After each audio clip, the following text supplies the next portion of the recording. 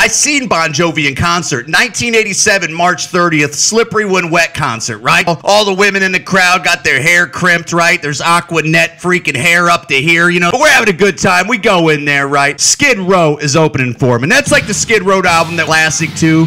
You know, Sebastian Bach comes out with his like long blondish hair. He's like looking like a sex god and stuff. You know, they go to Remember.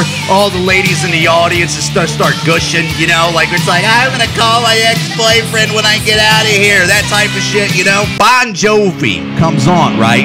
They start off with Pink Flamingos, and then they kick right into Raise Your Hands, and then Jon Bon Jovi comes out with his pretty face. The guy had like movie star looks. That's why he went to the movies. They're playing I Will Die For You.